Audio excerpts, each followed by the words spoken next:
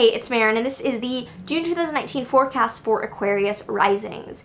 This month has in store for you new developments between love, friends, and finances, definitely across the board, but connecting with others and connecting with money are big themes for you this month. So jumping right in, on the 3rd, there's a new moon in Gemini happening in your 5th house. This indicates a new beginning or new seeds being planted regarding creativity, children, or romance, which is super fun, and you can expect this to grow and expand for the next 6 months. On the 4th, Mercury enters Cancer, and it's direct all month in your 6th house of health and routine and well-being. So there will be increased communication, likely with coworkers or about health matters.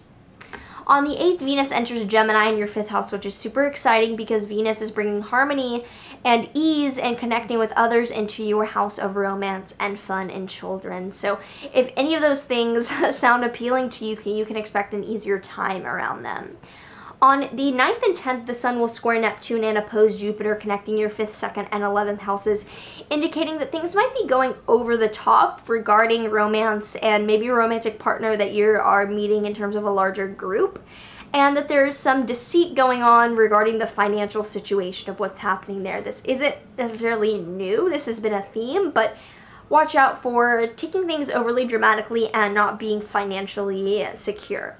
In the middle of the month, from the 14th to the 16th, Mars will conjoin the North Node in Cancer in your 6th house, and Mercury will then conjoin the North Node in Cancer in your 6th house, opposing Capricorn planets, Saturn, Pluto, and the South Node in your 12th house. And this is indicating that there's a really strong conviction to speak your mind about some sort of health or self-care or daily routine practice you've picked up. There's a huge pull towards going after those things.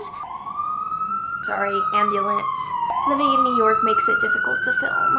Okay, so this is indicating that there is this strong drive to communicate and make your mind known regarding something health or lifestyle related, and you might feel as if you are overcoming big barriers of limitation in your subconscious mind or in structures that have been deceiving you. So there might be this breakthrough about, oh my god, I've been lied to my whole life about the fact that this is healthy, when in reality this is healthy, and how isn't everyone seeing this? I need to speak my mind, which is super powerful and super worth going after. Like, go for it, but realize that you're not a martyr or a savior, and you aren't doing this from a place of emotional manipulation. Make sure of that. But it is a really strong, powerful overall alignment that you can take really great advantage of.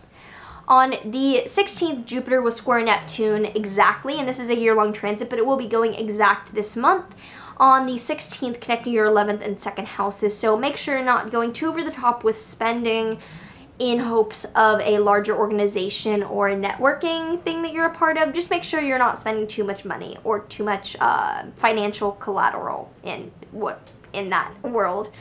On the 17th, there's a full moon in Sagittarius in your 11th house, indicating a culmination or celebration around friends and groups that you're a part of, which is further uniting this really social vibe for the month.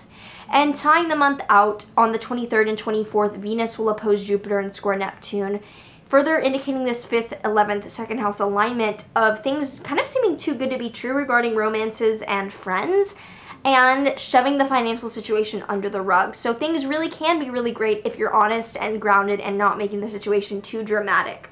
So 3 questions for you to think on this month. First, what steps could I take to attract more fun and enjoyment into my life? Second, how does my routine need to change to prioritize my health? And third, am I being discerning regarding my money? So if any of this is helpful to you, give this video a like. Let me know in the comments below what's happening for you this month. It seems like a lot is changing and shifting, and it's really exciting.